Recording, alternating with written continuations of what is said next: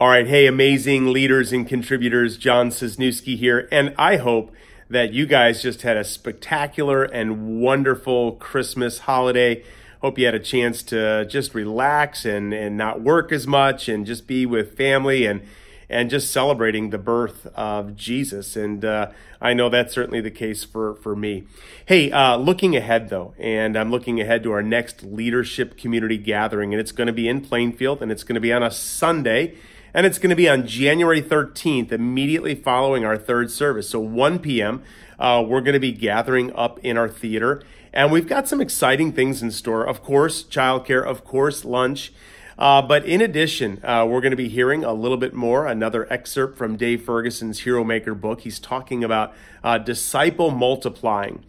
But then Jason and I are working on kind of a sequel to that, kind of a follow-up skill. I think we all know that it's important to identify and to develop an apprentice leader or a disciple, if you will.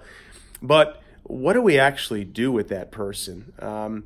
There's a formula maybe you've heard. There's this process called I do, you watch, we talk. I do, you help, we talk. And I think where we often get hung up on, I know I did early on, was what do we talk about when we get together with our leader or coach?